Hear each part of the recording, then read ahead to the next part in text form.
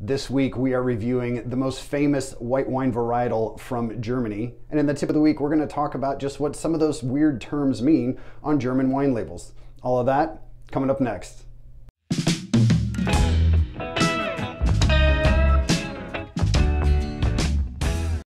Hello and welcome to Wine This Week with Scott Leek. We're going to be talking about Riesling this week, a grape that originated in Germany and can be found in a number of other places in that area of Europe. It is now also available in the US. You can find it in Washington State, California. But interestingly, in New York, the Finger Lakes are really well known for their Rieslings. You can also find this in Australia. Both the Eden and Clare Valleys make great Rieslings as well, tend to be more on the dry side. I've got a couple behind me here. So interestingly, I found one from the Czech Republic, which I've never had one from there before, so I'm interested in to try that. This one here is a German one, and I had to have a German one for the broadcast today. But the other one there is a Grand Cru from Alsace, and that is another spectacular region for making Rieslings. There's a number of grapes that grow there. Riesling is one of the big ones, and it is a very different style than some of the German wines. Germans come in a wide range, but the ones in Alsace tend to be really dry. And so I want to dispel a few myths and get a few facts out there about Riesling. It's a grape I've been enjoying for years, but I've really enjoyed the opportunity this week to read up on it, learn more about it, and just increase my overall knowledge of Rieslings, because they've had some bad raps over the years. In the 70s and 80s, there were a lot of really cheap, crappy Rieslings that made their way to the US for $5 a bottle, and they were low alcohol, super high sugar. They were not all that well made. The funny thing is, though, Rieslings are among some of the most expensive and age-worthy wines that you can get among white wine varietals. You talk to a lot of wine collectors and sommeliers, and they will tell you Riesling can become incredibly complex. They can age as well as some great Bordeaux's. They can reach hundreds, if not thousands of dollars in value as well, and really can evolve over time. So they can become much more complex and interesting wines than they're given credit for. Yes, you can still to this day get cheap, crappy ones, but for the most part, if you know what you're looking for, and I'll elaborate a little bit more on that in the tip of the week, you can find yourself some really good Rieslings that suit your palate. Now, they do come in a wide variety, from very sweet and low alcohol to very dry and higher alcohol. I have seen Rieslings when I was shopping for these that were around 5–6%. Those are going to be very high in sugar content because the alcohol did not get high enough. It didn't eat, the yeast didn't eat enough of those sugars. So the alcohol is going to be on the low side, the sugar is going to be on the high side. And the reason they do that is because Riesling is one of the highest acidity grapes out there as well. So if you think about, I talked about this in my champagne video, why champagnes used to be really sweet and why the Brut scale is what it is. Think of this like lemonade. You have very, very high acidity in lemon juice. You add some sugar to it and it provides this great balance. The acid didn't go anywhere. You didn't get rid of it. You just kind of balanced it. You neutralized it in a sense with adding sugar. And that's what they're often trying to do with Riesling by stopping the fermentation before the sugars have been eaten away, keeping that alcohol a little bit lower. So that's a good clue for you when you're out shopping for a Riesling. Look at the alcohol percentage on the back. If it's below 9%, chances are you're dealing with a pretty sweet Riesling. If it's 9%, 10, 11, you're probably dealing with a dry or at least an off-dry Riesling. The one we're going to have today, this is an 11%. The two behind me are 12 and 13.5 in the one in Alsace. So those are going to be very, very dry wines. But today we're just going to have the one from Germany, and I'm excited to see what it has to offer. This week's wine is from Hexamer. This is a small producer in Germany. This is their 2019 Riesling Quarzit, which has a lot of quartzite in the soil there, so I'm expecting to get some minerality out of this.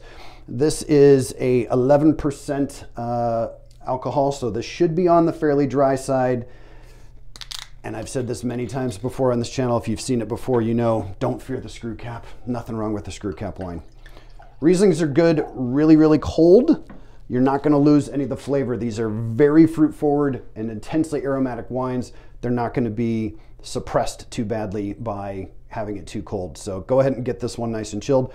I'm drinking this at cellar temperature though, because I do want to make sure I get all the components out of the aromas and flavors. So already I can see this is pretty deep golden in color.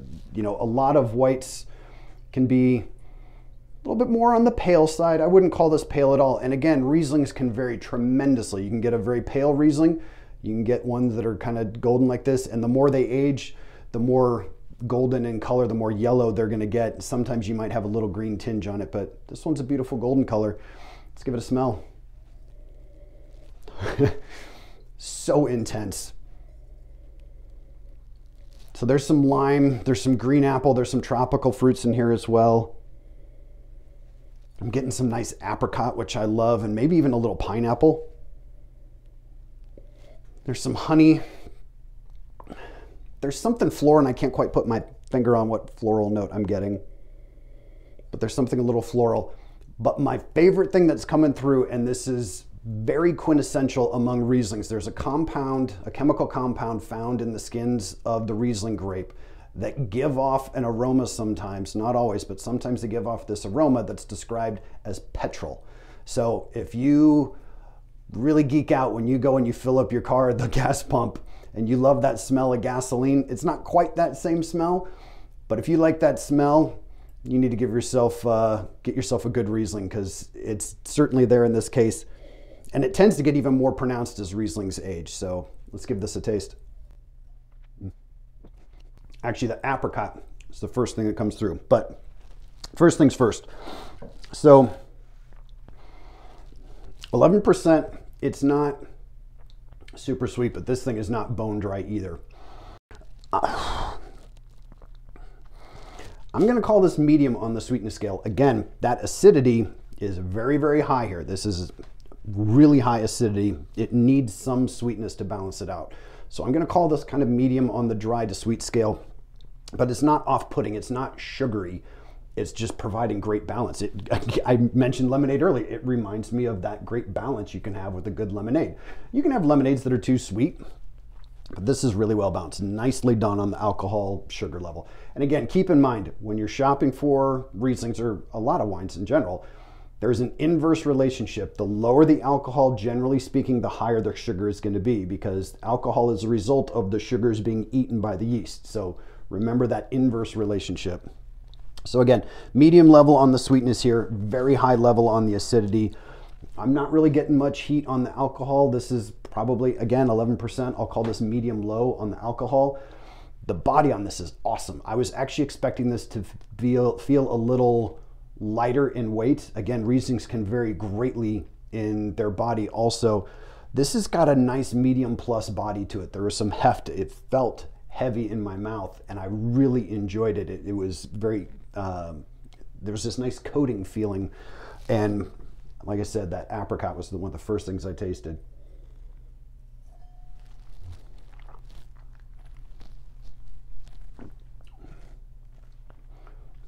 That is really good. Apricot, the pineapple, there's certainly some lime. I'd say there's probably some green apple that I smelled that I'm picking up in the flavor as well. This is a really nice wine. I'm enjoying this a lot. Timing works out well that I'm having this, because I'm having something tonight that I'm really going to enjoy with this. Rieslings, I think I've said this if you've watched my prior shows as well.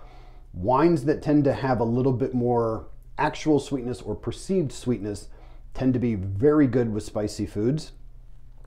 Think of that sweet and spicy combo, and that's what you're going to achieve here. And particularly when you get a Riesling really cold.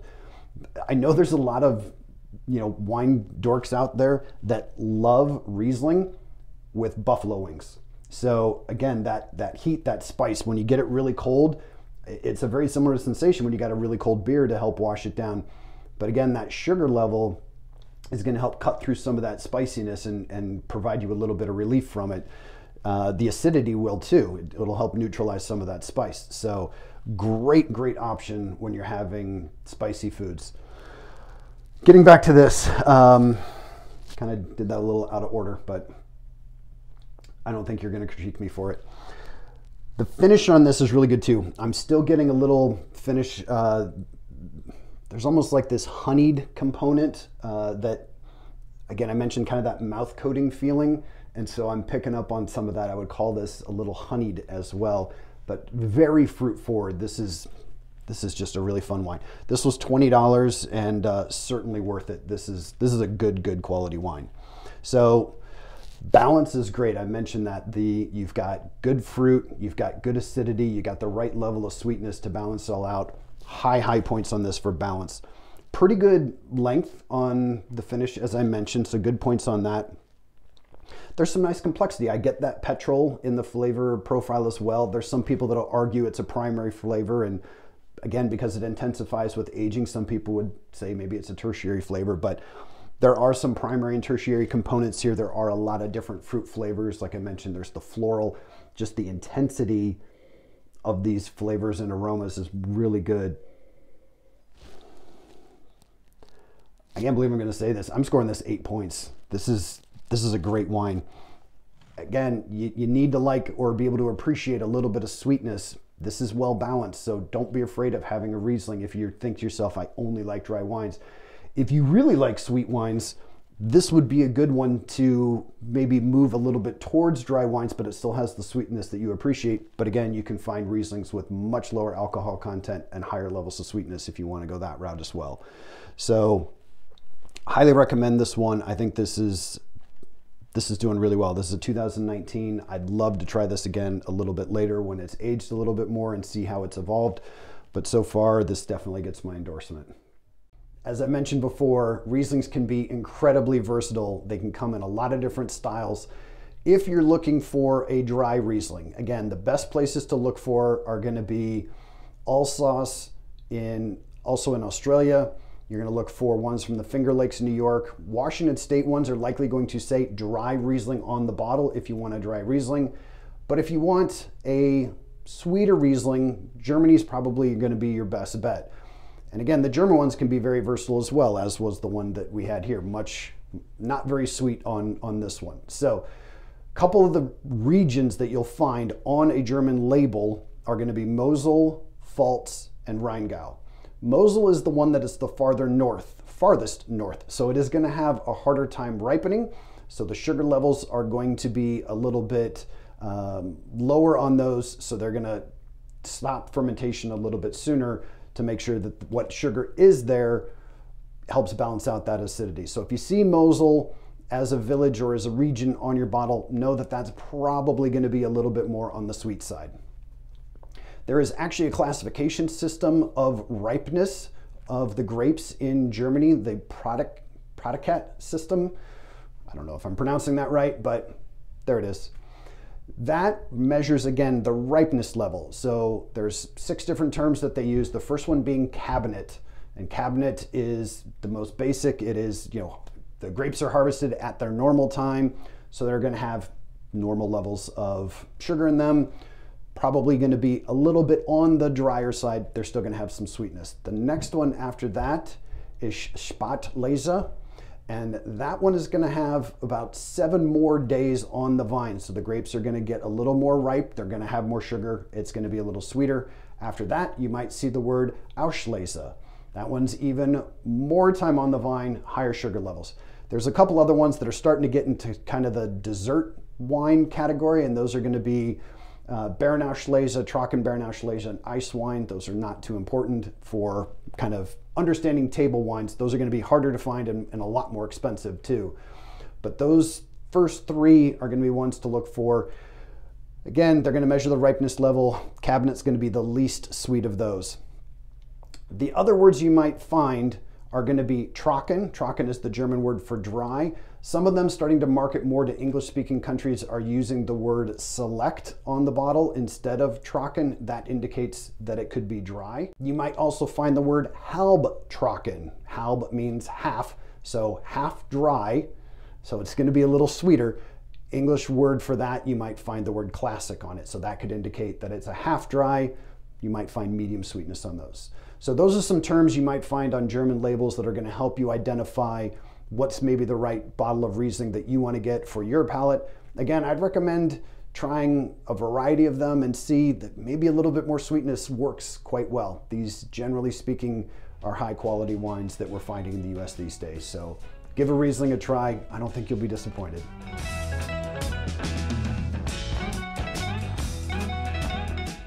Thank you for watching another episode of Wine This Week. I hope you enjoyed it. Join me next week as we move on to an amazing varietal, probably the most well-known out of Italy, Sangiovese. So until then, keep trying new wines, and as always, cheers.